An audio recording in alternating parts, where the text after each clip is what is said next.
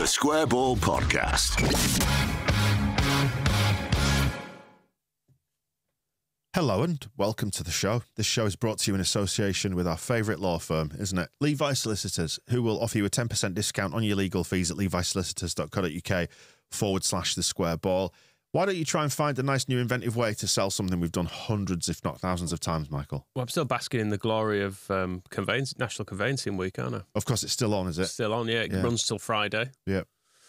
Which is good if you like conveyancing, which I do. Yep. And I can't tell you much of what's going on because it's the first rule of... Have you not been down? The first rule of National Conveyancing Week is you don't talk about National Conveyancing Week. Like Fight Club. Exactly like that. But if you want to speak to conveyancing, about conveyancing with someone who can speak to you about it and will help and will do some conveyancing. And you'll meet similar levels of professionalism like you're getting from Michael now. Levi Solicitors. Yep. .co.uk/the square ball. While you're there doing your conveyancing, get your will sorted out. Might as well. Keep them in mind for probate if and when. Exactly. And all the other bits. All the other bits. Yep. Super. Well done. Thank you, Levi's. Right into the show, weekly roundup. What's been going on? Well, are you thinking about anything else but promotion, or are you thinking about rail seats going up in the Cop? Well, it's my seat is being railed, so to speak. Mm-hmm. So that's sort of exciting. Nice. It's ended. The previous batch is on the row behind me, so I presume they're just moving it forward. But yeah, did your people speak to their people? Said, "Come on." Yeah, exactly. So yeah. I've been appealing for this for a while, but it's good, I suppose, isn't it? It's not proper safe standing, is it? In the sense that you can stand up at it and lean on the barrier, because I think the rail's not a bit too low. I think you can have a lean, can't you? I think you can have a lean. If you're small? Well, I am, so it's fine. You're not small. I'm a nice height. You're bijou. I went up there for a game last season. I can't remember what, but I think you could have a nice lean there. That was basically the feedback on Wacko I saw. There was a lot of people excited, like, oh, I can have a lean at the game now. That'd be good. And yeah, there were a few people pointing out it is safe standing until there's a game like the Leicester home game when there's a late winner and people are then standing on the rails and sort of jumping off them. But that's just part of the fun, isn't it? I mean, anything can be like a danger, can't it? Or an obstacle if you want it to be. If there's Leeds fans involved, yeah. Yeah, like I said, the Leicester game, the row behind me is safe standing. So in theory, no one from behind should have ended up in my row, but they definitely did. Yeah. They might not have even been from the row directly behind. They might have been from either further back because I didn't recognise them.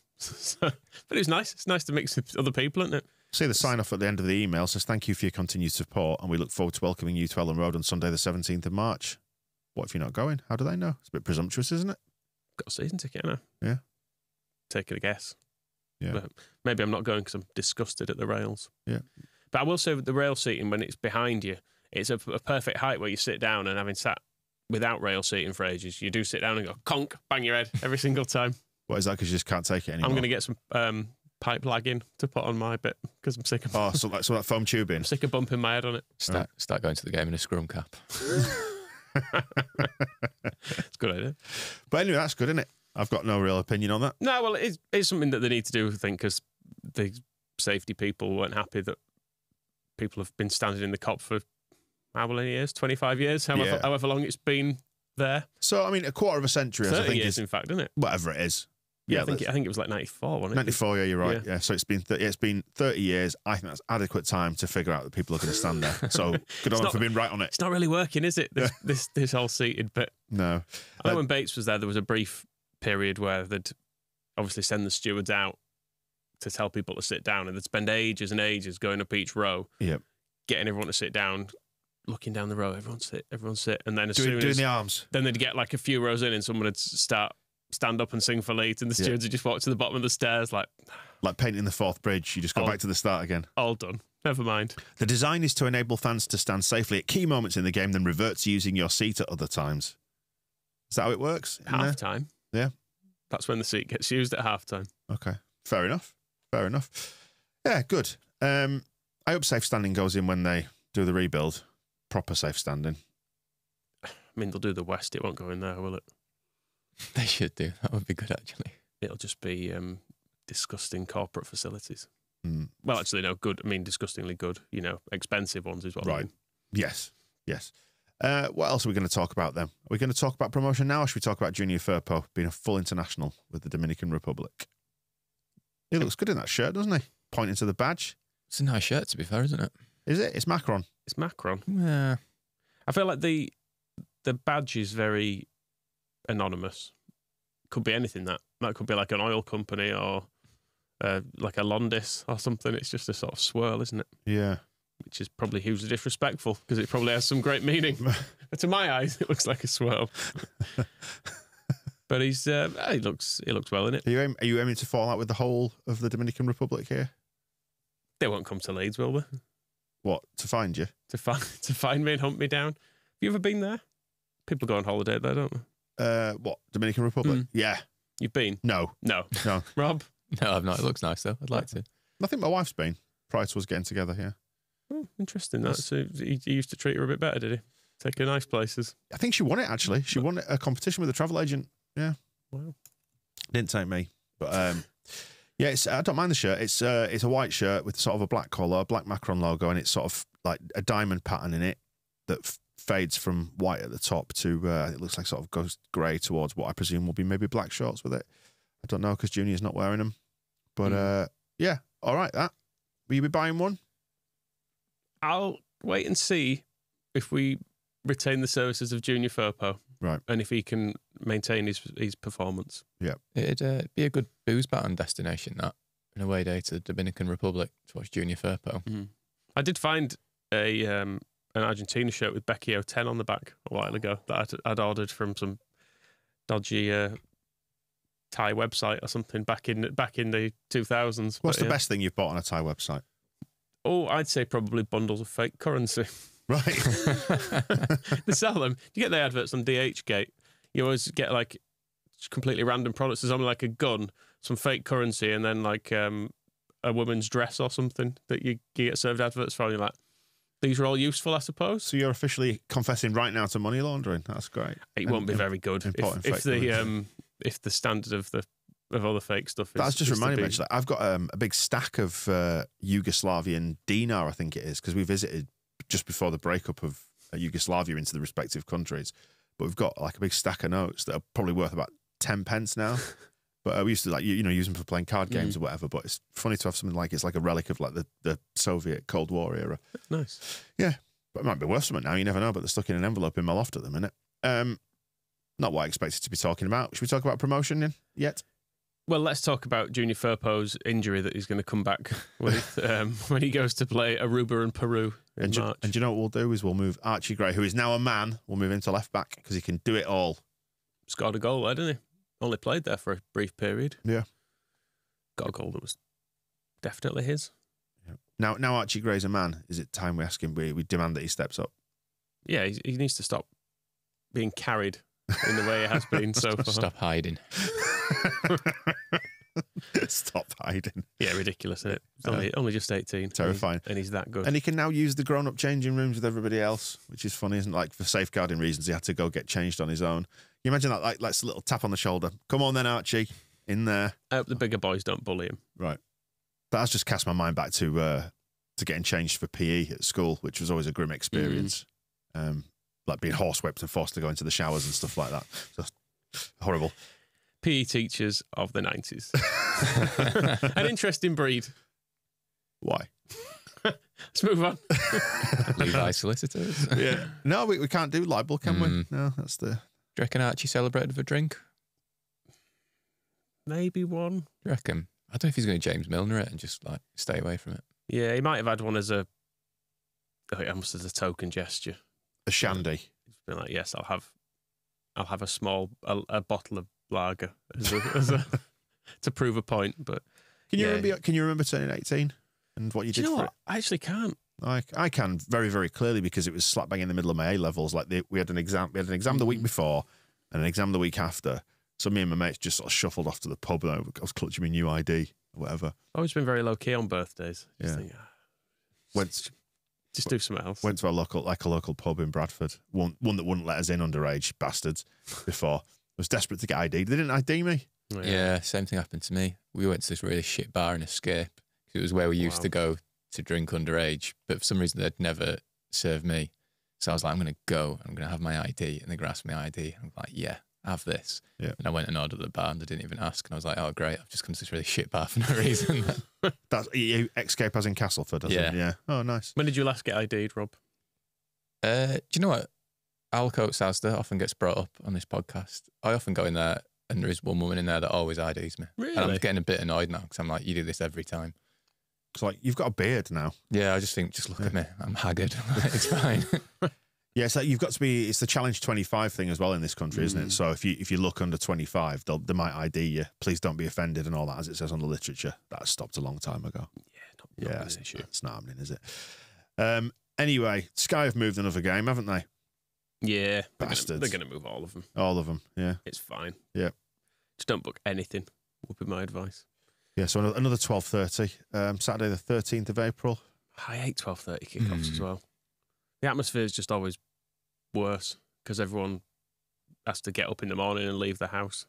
I feel like you need a bit of breathing space for football, ideally, where you can take a bit of time, get into town if you want, have a few drinks. Whereas this just doesn't leave much space for it unless you're a particularly hardcore drinker who wants to start at like 10 a.m. Yeah, it's always just, I can't remember what game it was recently that was at 12:30 and we went to a bar at like 11 and it was just a bit bleak. And mates had coffees because you're in a bar, you're like, well, I might as well have a beer. And then you just sort of feel sad about your life. Yeah, and before you know it, you're leaving the ground and you've got a slight hangover and it's still only like 2:30 and you're like, oh, what's going on here? Yeah, It's all wrong. It's all wrong. fourth to last game of the season. At least people will get to Aranda Hinchcliffe though. that is yeah. Or Don Goodman. What a treat. I feel like we've had Hinchcliffe a lot more than Goodman recently. Has he been promoted? Goodman's been doing some Premier League stuff, hasn't he? Yeah. Has he? Yeah. Jesus. What on earth brought that on? Clearly talented. It's not performance related, is it? Talented man. Yeah, fourth to last game of the season. I mean, we could be promoted by then. That could be the day we clinch it. I must admit, I was writing this because I was writing the amendments on the calendar at home, so people know where I'm going to be. I was looking through it and I was like, God, we're nearly there. But this isn't even far away and the season's almost done. Yeah, it's mad, isn't it, how fast this season has gone? It feels like it's just sort of passed in a bit of a blur. Yeah, well, it was Christmas and then we've got one more game and it's basically April. And then it's like, oh, fucking hell. It's the end. This is the bit that Farker was going on about like 5 minutes ago where he's saying, well, look at it with 6 games to go. And we're like, we're almost there, aren't we? Yeah, well, we were saying when we did the live show just before Christmas, as a thank you to the BBC lads and Phil, we said, we'll take you out, we'll get some food and get a drink. We'll do it after Christmas because obviously everyone wants to sort of clock off for Christmas now and go spend a bit of time with families or whatever. Yeah, no, you say it's nearly April. It's just stupid. Soon be dead. Yeah, soon be dead. But yeah, it has gone very, very quickly as this season. And I think I feel all right about it still, just about. I had my little wobble. It's because we're second in the league. Yeah. That helps. It's actually been really good, yeah. I don't know if people have noticed. We've been ace. And we might be top of the league very soon. That's a really exciting development. I must admit, I didn't see it coming when Leicester was 17 points clear, which again feels like about 5 minutes ago. But here we are. Yeah, because they obviously have a cup game. Southampton have no game because they were meant to be playing Leicester. And it just leaves us free to be top of the league. Yeah, from a psychological standpoint, it is to depose Leicester would be a big thing, wouldn't it? Even that if it is only temporary and they have a game in hand, just to be there and say you've done that and now we're after you, we're coming after you. I think they know. I think they've. Are they aware from of listening that? to their fans? Yeah, they've realised They're handling it well, though, aren't they? It's fine. There's a bit of concern, but I mean, I'm still expecting at least one fairly major slip up from us. A Wigan at home type arrangement where or a Cardiff away, or a Forest away, or some of the Bielsa promotion games where there was some way we lost them and you were like, oh shit, I think we might have knackered this. Is that your football PTSD talking though? Because I don't see it this time. Well, I think it's just inevitable that you will at some point lose a game. I'm not saying we're not going to lose a game, but I don't necessarily see it being a catastrophic, awful one in that way. I think we might just lose a game. Yeah, I don't necessarily see it being catastrophic, but it's interesting Millwall coming to Elland Road this weekend because I think it was Bielsa's first season when Millwall came to Elland Road quite late on. And was it Sheffield United lost in the early kickoff and then we beat Millwall and it was like, fuck, we're going to do it. This is brilliant. And then like a couple of games later, we had the Wigan game. But there will be twists and turns still to come. And you think, right, let's just not shit the bed here. Yeah, I think I keep trying to talk myself into it as well because obviously I would like us to just keep winning. And I think we're good enough to keep winning. but just trying to be like prepared for the fact that we won't 1 week and we might drop down a third, but it'll be temporary because then Leicester will play Ipswich the next week or something, and it'll all right itself, and you'll be like, well, okay, just be calm. Well, this is the first time that I'm viewing it almost week to week. Like I felt like this big sort of existential dread around the Bielsa promotion, which possibly, in hindsight, has made it feel more special and a little bit more kind of lightning in the bottle, and the fact that we were doing it without parachute payments, whereas now we're kind of expected to be up there. So it's framed it slightly differently, and maybe that's why it's not being the all singing, all dancing, exciting, march to promotion that it you think it would feel like. It's not quite felt as exciting as it, because there's still so much on the line and it's still so tight at the top. I don't know, but this is the first time in my life I can remember thinking one game at a time. And I don't know if that's Farke's demeanour that's kind of properly rubbing off on me and making me just be a little bit more grown up and philosophical about it. I don't know. I think as well it's the fact we've not lost this year. That does help. The blip this year so far has been an away draw, which is kind of fine for the most part, isn't it? Just drawing away in a local derby. Generally speaking, if you look across the season, you go, all right, that's fine. These things happen. Do you know what else is stupid? And it's an intangible. It means nothing. Because we haven't lost in the white yet this season, I've now sort of talked myself into the idea that the white kit is invincible. So we'll go to the end of the season not losing in it. And I'm fully aware that, we could lose at Watford, could lose at home to Hull, whatever, Sunderland. But I feel like I want to do Matt Letizia, look into the middle distance of, not lost in that, have we? Yeah, makes you think. But I don't know. I feel like that's a big jinx for this weekend. I was going to say, about a minute ago, I was saying I'm being dead grown up about it, and those are the ideas of a child that I've just put forward, aren't they? But such is the duality of football, boys and girls. But it's going to be exciting either way, isn't it? Millwall, though. Fucking Millwall. It could be good though. We beat them easily earlier in the season, didn't we? Although they've got their Millwall back, haven't they? Yeah, but as with the Sheffield Wednesday game, people, the derby's a bit of a leveler, and it's Friday night under the lights. There'll be an atmosphere and all. And in the end, we were just miles too good for them. Yeah, they've got Neil Harris back, which is he's the most Millwall-y person around, isn't he? So that's going to trigger a little bit of PTSD of League One and various championship battles over the years. We should cross-sell the member show at this point as well, because we've been ranking all the managers in the championship, haven't we? We've done it over 3 shows, 8 on each show. I think we might have missed Neil Harris. Did we? No, we didn't. No, we did didn't. this year. We didn't this week, didn't we? Because he's a water-dwelling mammal. Of course he is. Yeah. Of course he is. And we finished on Daniel Farke, who I think was quite close to the top. Spoiler alert, he's done quite well in this. Yes. Yeah. But obviously in him getting the Millwall job, it freed up the Cambridge job for Gary Monk, who's now stinking the place out. Is that right? Yeah. Got dicked by Scoobs, didn't he? 6-0. Absolutely demolished him. Do you see who scored 2 of the goals and assisted another? A Moylan. Cousin Jack. Jackie. Yeah. Little Jackie. Little Jackie M. Taught him everything he knows, didn't you? Yep. Are you claiming in them, unlike that Lord one, who you say has nothing to do with you? That Tory Lord. No, he's a fuckwit, isn't he? That Tory Lord. Yeah. Speaks very highly of you. Yeah. But he is another Daniel, so I'm pleased I got the Twitter handle Dan Moylan and not that fucker. But anyway. He's low-key doing very well, he's Scoobs, isn't he? He's on a...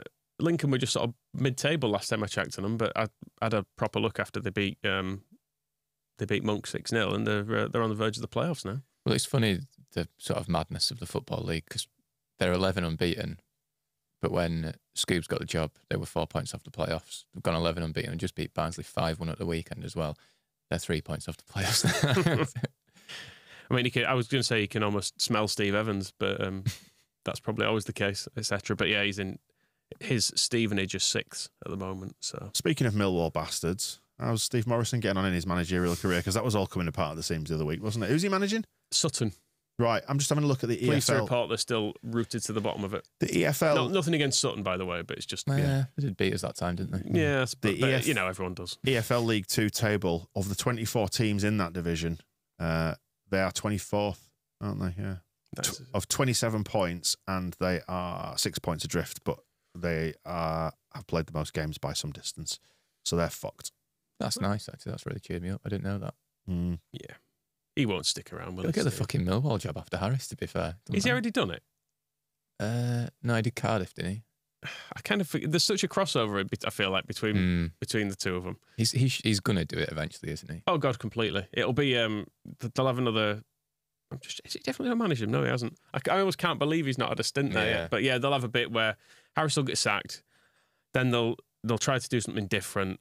They'll employ like a young manager or a foreign manager. They'll decide he's not Millwall enough and he doesn't understand it. So then they'll instead employ the guy who got sacked for dragging Sutton out of the Football League. You know, when they pivot over to doing something exciting and exotic, do you think it'll be like a German manager? Because there's a big trend for sort of German managers in the EFL. Do you think that'll go down well? I don't know. The Queen Mum, she was there during the Blitz. Yep. That might count against. In the East End. Yeah. So it's a disrespect to her, really, isn't it? Yeah, to her memory, Yeah, in many ways. They'll just end up with like Scott Parker, won't they? And they won't accept his Bladigan. They'll get Morrison. He'll fuck it up. They'll get Warnock. An 84-year-old Neil Warnock. Did you see that Birmingham have reached that point in the Warnock cycle? Yes. By the way. They're pushing the button, aren't they? Yeah. Like, just get him in. Yeah. And Sunderland have been mentioning him as well, so yeah. God, I hope he goes in somewhere and takes them down. God, if Birmingham could have a season where they have both Rooney and Warnock. Who have they got now? It's a good question. Did we just rank the managers? Well, it's Tony Mowbray, isn't it? But he's ill. Oh, right, okay. So he basically got the job and is now having the rest of the season off because I'm not sure they said what's actually wrong with him, but yeah, he's obviously ill in some way, fairly seriously. So he's having to take some time away, but he might come back to a team in League One. How do people fall for the Warnock shtick, though? It's mind-boggling, isn't it? Football's full of idiots, though, isn't it? Well, I get it, like club owners, though, with no ideas, but fans, come on. Just listen to him. He's a wanker. See, I didn't think he was as bad as he is until I sort of thought he was a wanker, and then I almost bought into it for a little bit, because you think, it just sort of says fairly sensible, straightforward stuff. But then it was seeing what he was saying in relation to the game I'd just watched made me realise he's a complete fraud. He's like, this just isn't, it bears no resemblance to what I've just watched. It's the Jesse Marsh thing, isn't it, I guess? Yeah, it's very Jesse similar, Marsh's actually. Football and then listen to him talking, you think, no. Yeah, he's like, well, very unlucky there. It's like, and when he did... not really, no. Was it the Monday Night Football he did the other week? And there were a few people on Twitter. Twitter was like divided after. People were like, oh, he's like really good at talking. His analysis is good. And then the other half were like, no, we've seen his teams. They're fucking awful. It's like, it's easy to piece things together afterwards. Go, yeah, this is what you should have done here. It's like, well, yeah, that's because it's happened. I told the lads to do this. It's just they need to have the right mindset, don't they? That was, speaking of Scoobs, he did one of those weird coach's voice articles this week. And he was chatting about when he got the Leeds job. And he's like, Jesse was great. I agreed with a lot of stuff he did. But when I got the job, I was like, can you please just pass the ball out wide? On the, we're completely jumping ahead here, but I feel like given we're on Warnock, it's relevant. Adam nominated him as a villain for claiming to have left Aberdeen on a high, despite not having won a single league game there, and then offering his thoughts on what he would do if he were in charge. You were in charge. It's a fair point. The Square Ball Podcast.